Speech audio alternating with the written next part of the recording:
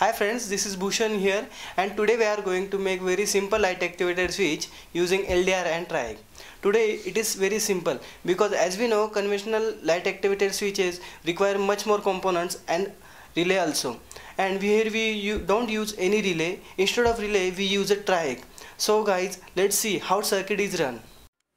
See friends, this is a real-time prototype of our circuit. See, it's very small as compared to other. So guys, as we increase the resistance of that LDR by increasing the darkness, the electric bulb is going to be on. If we reduce it, it's going to be off. It's very simple as compared to other one. Let's see guys how to make this on a breadboard and how to make this as per our requirement. Okay guys, this is a actual circuit diagram of our project, and in this we use one LDR, two resistor, one BC547 NPN type transistor and one BT136 TRIAC. Terminality of both as follows. Let's see guys what happened in this circuit diagram. If there is no sufficient darkness on that LDR, that time the resistance of LDR is very less, so that's why the currents, most amount of current is flow through the LDR towards the ground. Hence the transistor cannot on. That's why the TRIAC cannot trigger and bulb is not on. But if darkness is increased at sufficient level, then the resistance of LDR is get increased.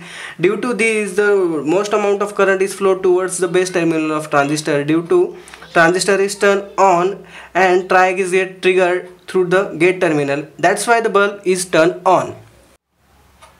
So friends, let us design this circuit as per our requirements. Means measure the resistance of LDR in sufficient darkness. Suppose I measure, it is suppose 3.5k. okay, means when the resistance of LDR is go above the 3.5k, then only the transistor can turn on. So put it 3.5k in front of LDR and measure the resistance R1 by the voltage divider formula. Means LDR means voltage drop across this LDR is equal to the R LDR divided by total resistance into VCC. This is nothing but a 3.5k upon 3.5k plus R1 into 12, and it is 0.7. VLDR means the transistor turn on voltage. It's minimum up to 0.7. Means the voltage is go above 0.7, then the transistor can turn on. Then from this formula we can calculate R1 is equal to 56.5k. Put it in front of R1. Let's do it guys.